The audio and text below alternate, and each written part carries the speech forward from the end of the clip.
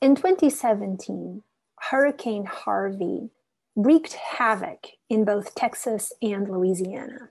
Let's see what happened. This is common when hurricanes or these natural disasters occur.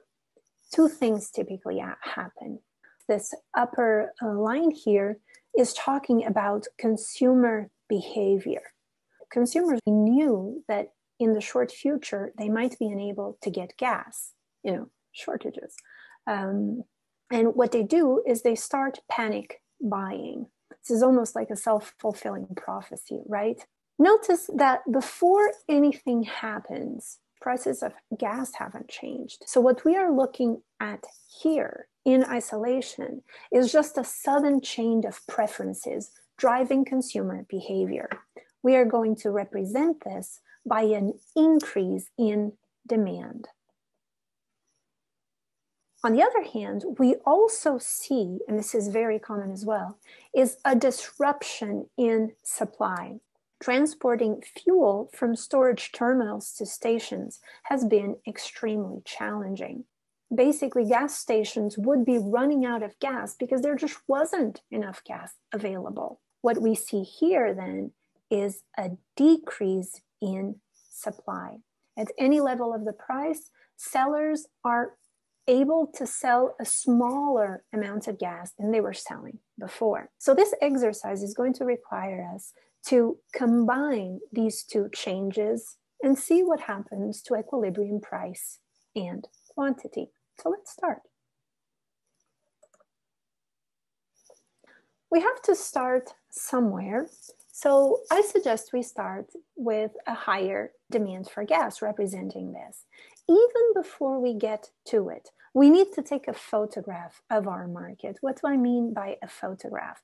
We need to pinpoint exactly what equilibrium price is and what equilibrium quantity is.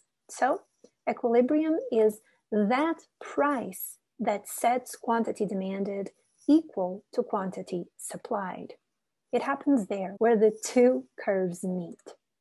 And then we have P star 0 and Q star 0. In general, we use these asterisks to denote a situation of equilibrium.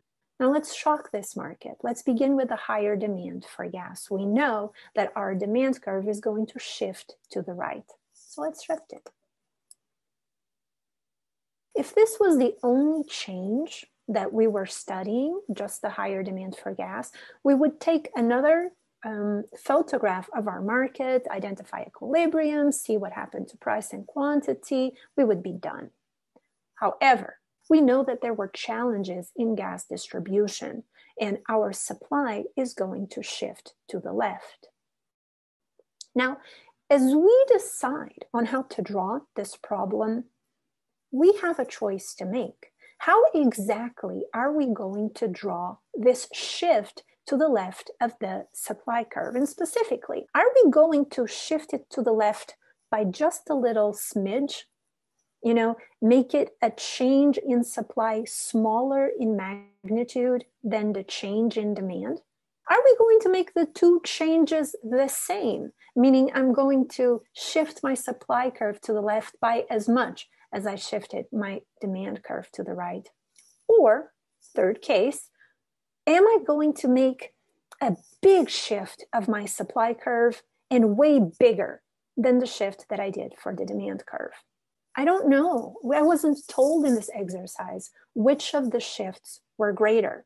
So I'm just going to have to look at the three of them, okay? So let's start. In our first case, we are going to see that the change in demand, the increase in demand, is going to be greater in magnitude than my change in supply. So I'm going to shift my supply curve to the left, but by a smaller amount. You see that it moved less than my demand curve moved. Okay, now you know the steps that we need to follow. Let's take a snapshot of this equilibrium. We know that this new equilibrium is going to occur at the intersection of my two new curves. There it is. And now I have a new pair of equilibrium quantity and equilibrium price. Here they are. If the change in demand is greater than the change in supply, my price is going to go up. It went up from P0 to P1A. And I know that in this case, my equilibrium quantity is also going to go up. This is happening because the magnitude of the demand effect pulling my quantity upward is greater. Second case scenario, I am going to make these two shifts exactly the same, meaning I am going to shift my supply to the left by as much as I shifted my demand curve to the right. Now, if this was a situation that I was analyzing, so this is number 2, I have my increase in demand exactly matching my decrease in supply. This is the drawing that I would be looking at. Now let's take another snapshot of this equilibrium, which now my two new curves are going to cross here. They're going to intersect there. So now I know that I have a new alternative equilibrium, and this equilibrium represents a price that is even higher than my original price over here. And now look at what happens to quantity. Nothing, right? The reason why this is happening, it's because my demand curve shifted to the right and my supply curve shifted to the left by the exact amount. So they're pulling in opposite directions, but they're pulling with equal force. So nothing is happening to quantity. Okay, now third case scenario. I am going to suppose that the shock to the supply side was way bigger than my shock to the demand side, meaning that the challenges in distribution wreaked a way bigger havoc than the panic buying. So in this case, my increase in demand is going to be smaller than the decrease in supply, meaning I am going to shift my supply curve to the left by a lot. Here. Very assertive shift. You know, the idea, we are going to be looking again for the new equilibrium. This is where the two curves cross. It's going to happen over here.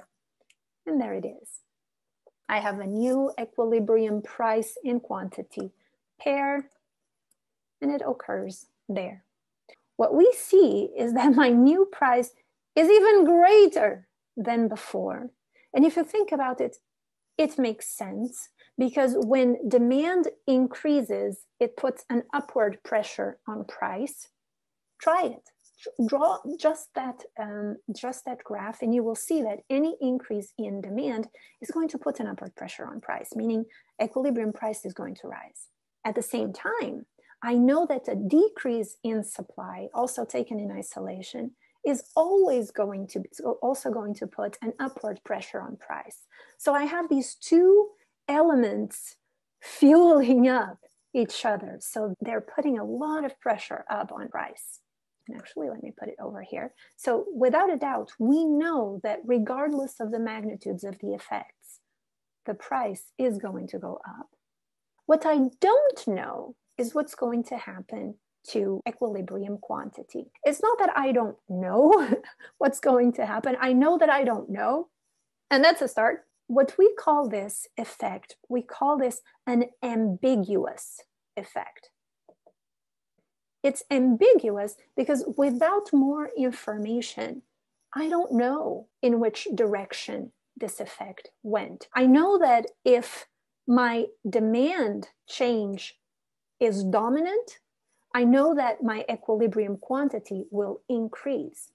If, however, I'm at the complete opposite example, if it is the case that the challenges in supply wreak a bigger havoc than the increase in demand, then I know that the magnitude of my supply effect is going to dominate, and in that case, my equilibrium quantity would actually go down. Because I don't have enough information about the magnitude of those effects, the only solace I find is in knowing that I don't know. or knowing that I know that the effect is ambiguous. You get the point. I also suggest you draw in isolation a decrease in supply to see what would happen to equilibrium price and quantity just with that effect in isolation, so that you see that when you add the two up, the effect on price on both cases is to increase, to put an upward pressure on price. However, the effect on quantity, they go in opposite directions. So which one is dominant? We don't know without further information. I hope this video is useful.